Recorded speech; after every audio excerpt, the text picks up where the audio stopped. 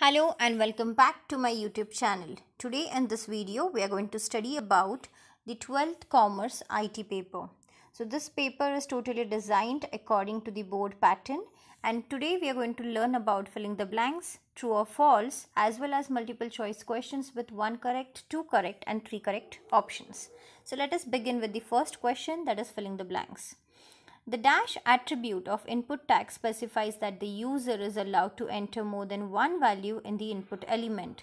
So the answer is multiple. So if you want to insert more than one value and if you want to insert multiple values, then here the answer will be multiple. Next question. Dash is a collection of related data items stored in a well-organized manner. So if you want to store any type of data in a well-organized manner, you have to store it in a database. So the answer here is database. Next question. Meta HTTP equi, the page will refresh after every 5 seconds. So if you want to refresh any page, in the case of meta tag, you have to use refresh as the value to be written inside the inverted comma. So answer is refresh. Next question. Changes are visible to the users in dash SEO. So if you want that whatever changes you make in your website that should be visible to the user, then that time you have to make sure it is going to come under on page SEO. Next is meta tag is specially to boost your dash SEO. Now whatever you write inside the meta tag, that information is never displayed on your output channel. So output screen of your web page. So why is meta tag used? It is always used to boost the on-page SEO performance of your particular website. Next question is straight whether true or false. First statement. Class selector is used with period character. So here the statement is exactly true. If you use class selector, you have to use period as a character. Next statement. DBMS stands for Direct Management System. This is totally false. DBMS stands for Database Management System. Next question. The float property defines the flow of content. So the answer is exactly true. We can keep a float at left hand side, at the right hand side, and this answer that it defines the flow of the content is exactly true. Next question. Two different search engines show similar results. So whenever you search on Yahoo or whenever you search on Google, if you search for on both the search engine, if you search only for a same topic, still you will see different types of websites are displayed at the both the search engine. So this statement is totally wrong. Two different search engines show similar result is a false statement. Two different search engines always show different results. That is the correct statement. Next question. Setup cost of e-commerce is expensive. Yes, exactly true.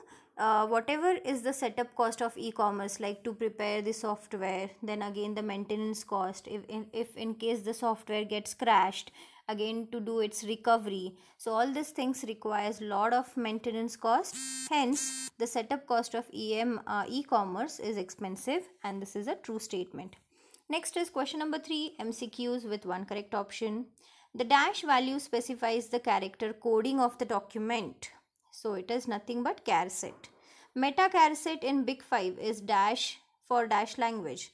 So if it is Big 5, then it is Chinese language. Next, each declaration contains a property name and a value separated by dash. So if it is property name and value, then your answer is colon. लेकिन अगर question में ऐसा आता है कि if you want to separate one property name with another property name, then what is the scenario? Then your answer will be semicolon. So don't get confused in such type of questions. Next question. A dash is a type of attribute of HTML document. So here the answer is property. Next question. License renewals and paying tax can be done through dash type of governance. So here the answer is G to C. Next question. Mobile banking, e-bill payment, ticket booking are the examples of dash. So here the answer is EDI. Here the answer is M-commerce, as it is given mobile banking, e-bill payment, all these things we do with the help of mobile. Hence the answer is M-commerce. Next question. Dash is a process which allows one company to send information to the another company electronically rather than a paper. Then this is nothing but EDI, that is electronic data interchange. Next question. Dash denotes the creation and promotion of a content. So that is nothing but content marketing. Dash is a program used by the search engine to collect data from the website. It is a crawler. Dash is a collection of related data. It's stable. Next question. Multiple choice questions with two correct alternatives. Now here we have to choose the two alternatives. First question. Following are the values of border property. So here the answer is solid and groove. Following are the values of display properties. Here the answer is inline and block. Next question. Screen of base consists of following paths. So the answer is title bar and menu bar. Next question. Encryption is of two types, dash and dash. The answer is symmetric and asymmetric. Next question. The paid advertisement of Google can be identified with dash keyword. So here the right answer is sponsored and AD. Only AD, that is capital A and small d. Next question is multiple choice with three correct options. The first question is types of e-governance are. As it is e-governance, you should always see where is G. So option A, G to C, option B, G to G, and option F, G to E is the right answer. Next question. Valid approaches SEO to generate traffic to your websites are. So if it is related to generate the traffic, then the answer should be on-page SEO, off-page SEO, and technical SEO. Now we are going to see match the pairs.